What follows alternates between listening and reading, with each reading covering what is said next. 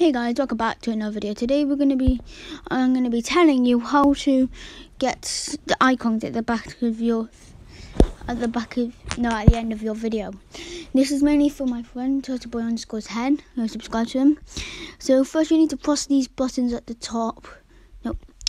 First you need to press these buttons, these three little bars at the top, and then you press my channel.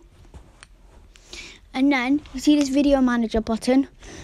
Hold it down and then press open in a new tab, and then you need to go to Untitled, and after you do that you're here, and then you press edit, and oh wait, it won't work on this video, it's too short. And then you need to press edit on any video, like I'm going to say this one. This is my actual video. And then you go to end screen, and then it says here with all the channels. So to add it in, you just have to press wait, if I just get my one and just delete this.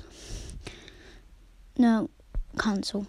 If I just get my one and just delete mine, you press add element, and then you press subscribe to show your channel, and then you press channel to put the link for anyone else's channel. It should say, yeah, look, if you press up here and it says take me there, it just shows you it just gives you a thing to help you with it. I don't need it though. And then you press create on any of them, and then it will create it.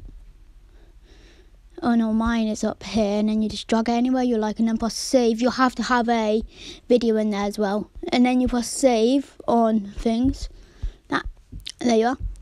And then you have to, and then if you go to it, and then you go to YouTube, and then you go to your videos. Sense that out. And then go to your channel, and then you go to the video you want it to be, and then I think I've got my outro on this one. Yeah, and then you can see while it's here, and you could tap them.